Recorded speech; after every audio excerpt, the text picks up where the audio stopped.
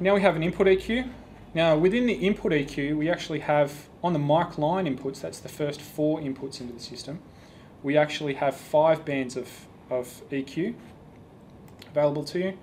Bell, low shelf, high shelf, notch, and an all pass. So you can select what you require or need there. And you can bypass them or you can engage them.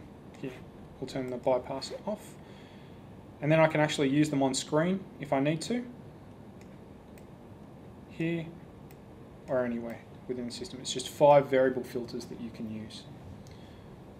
Now what I should also mention at this point is that I can actually left mouse click to move it around, right mouse click actually adjusts the Q width of the unit as well. So both frequency, gain and Q can be controlled on screen.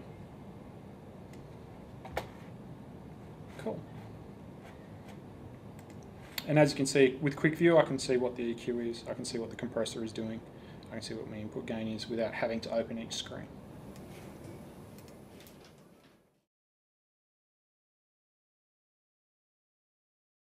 Bosch, invented for life.